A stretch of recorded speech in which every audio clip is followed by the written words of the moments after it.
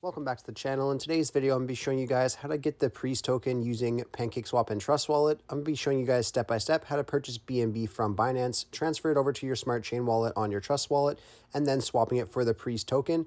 Now, you guys can buy the BNB right on Trust Wallet if that works for you, but just in my region, that doesn't work, so that is an option as well. I'd also like to let you guys know I do have daily cryptocurrency tutorials coming out on this channel. So if you guys are looking to learn how to buy, sell, and more to do in the cryptocurrency space, I'd really recommend subscribe to this channel as I'll have lots of tutorials into the future. Anyhow, just stay tuned and I'll show you guys how to buy this token.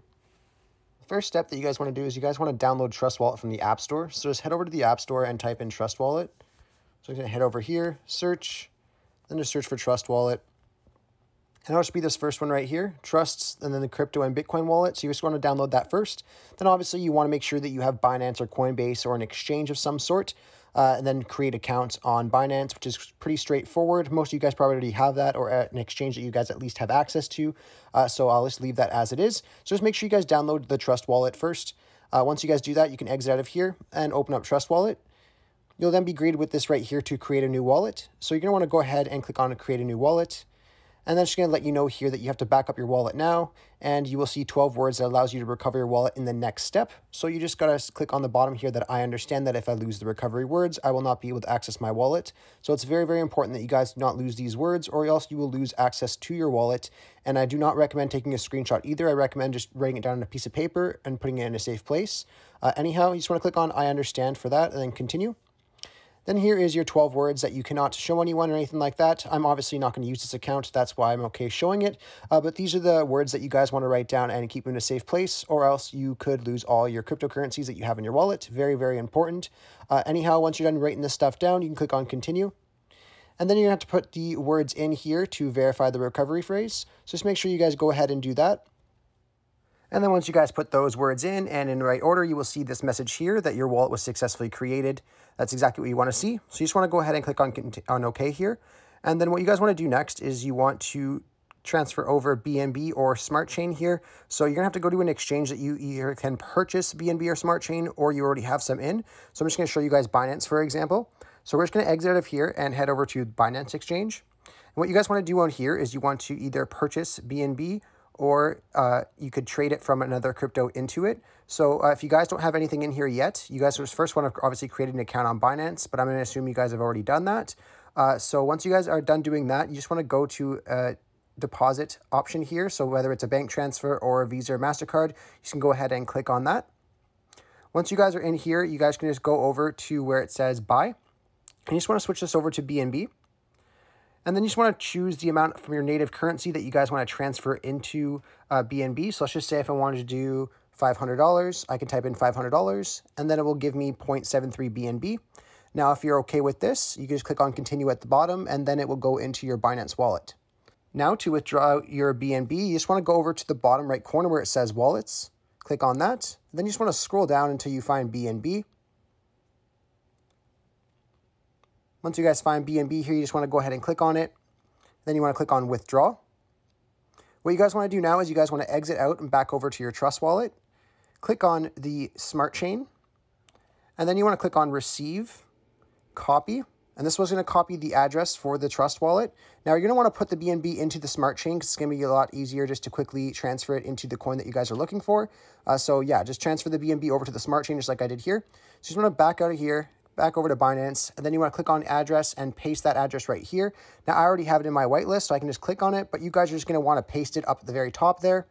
Now, what you guys want to do is you guys want to click on network, and just make sure it is on the BEP20 right here that mine is on. You just want to click on confirm for that, and then you want to click on the amount that you want to transfer. So if you want to transfer all of your BNB, just click on max, or you can click on the amount that you want to type in and just type in the amount that you want. Once you guys do that, you just want to click on withdraw at the bottom here. Once you guys click on withdraw, it should only take about a couple minutes to go over to your Trust Wallet. So we'll just give that a couple minutes, and then you just want to head back over to your Trust Wallet. And once you guys have your BNB into your Smart Chain wallet on your Trust Wallet, you'll now have to add the PRYZ token to the Trust Wallet, and that's really easy to do. I will have a link in the description over to the BSC scan website where you guys are just going to copy the contract address and then bring it over to your Trust Wallet. So if you guys just head over to that first link I have in the description, it'll bring you over to BSC scan right here, and all you have to do is scroll down and copy the contract address. So right beside contract, you see those two little squares. Just go ahead and click on copy. and that's going to copy the address to there. We can then exit back over to our Trust Wallet and head back into our Trust Wallet.